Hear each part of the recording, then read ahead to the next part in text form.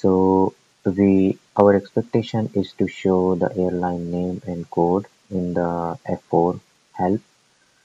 So for that, first we will create a new CDS view which will get the airline name and airline ID from the table, which is carrier table.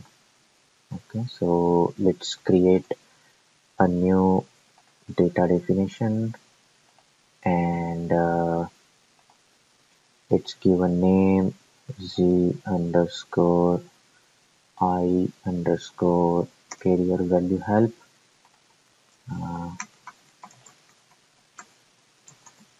Carrier value help here, and click on next.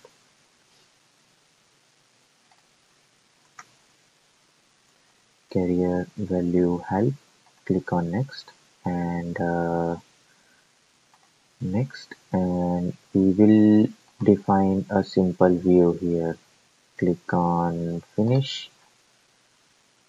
So we have this new CDS view created, and our data will be coming from SCARR table,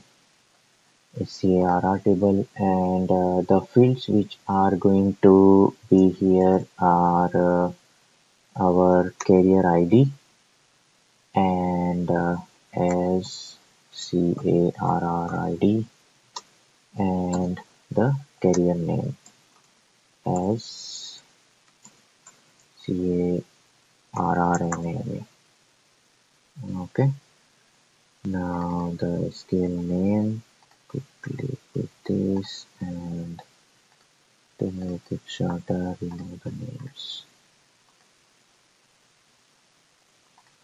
Okay, now we need to add this to our CDS view onto the F4 help.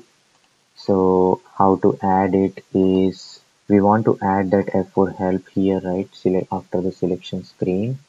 So there is another annotation which is a consumption annotation, where we can use another CDS view into the current CDS view. Okay, so consumption dot, and now what we want to display, we want to display the value help. So value help definition.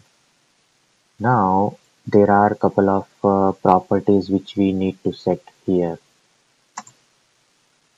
What entity we are going to add here. Okay, so very first property is element. Which element will be attached to it? So the element will be carrier ID.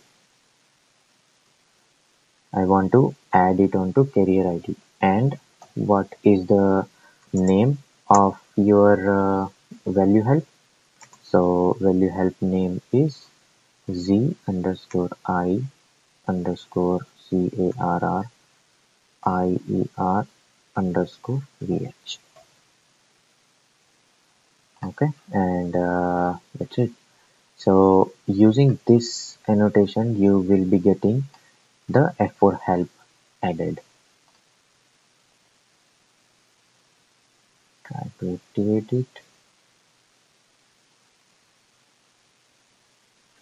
It is activated, and let's refresh it.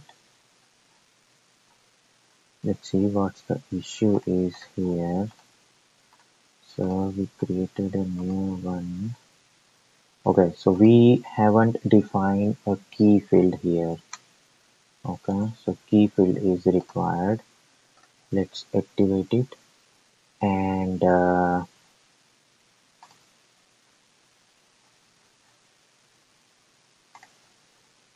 refresh. So this time it worked. Now click on this, and our values are got loaded here.